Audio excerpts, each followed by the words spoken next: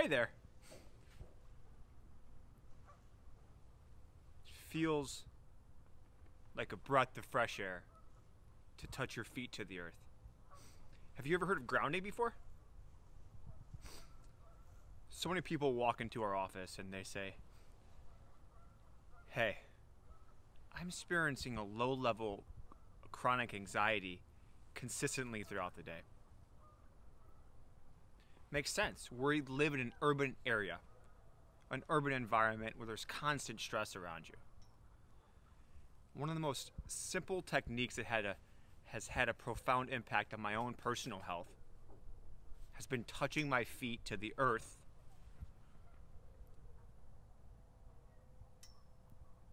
as much as possible. It actually has changed my life and my own health in such a profound way. I can tell when I don't ground myself, what happens is my anxiety increases drastically. So it's part of my routine now every morning where I touch my feet to the earth. When we are able to ground ourselves, we're literally tapping into the electrical grid of the earth. Truly. We're tapping into the electrical power of the earth, and our cells have an electrical current running through them as well.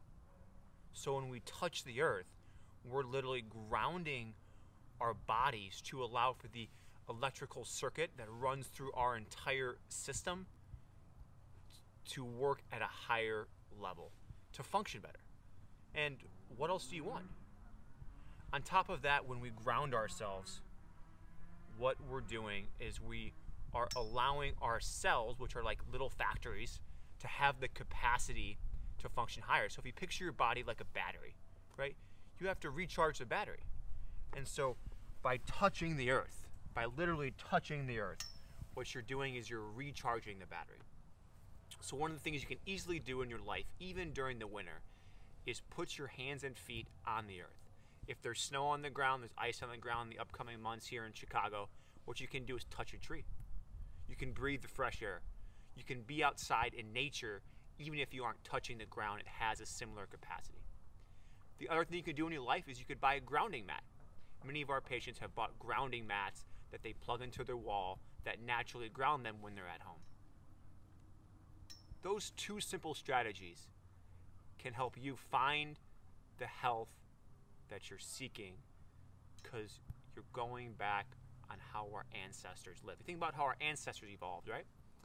They were waking up, almost sleeping on the earth, waking up, and the first thing they're doing is going to cook breakfast by the fire, or they're going to hunt, or they're going to watch their crops, they're going to milk their cows, they're going to grab their chickens, right? So they were on the earth, they were interacting with nature every day.